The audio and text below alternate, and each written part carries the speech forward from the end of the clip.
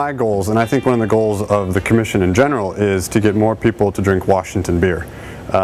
So as I interact with other breweries around the state, we all know one thing. Still in Seattle and in the state of Washington, 1 out of every 4 beers that is drank is a craft beer. And of that number, not all of that is Washington beer. That includes beer from other states, Oregon, California, Montana, Colorado. And so my goal is to get more people to drink Washington beer. And so when I go into a bar and I'm trying to get them to buy my product, I will look at their tap handles and I will say, okay, where do the beers come from, what are people drinking, and how can I get more Washington beer on tap at this location?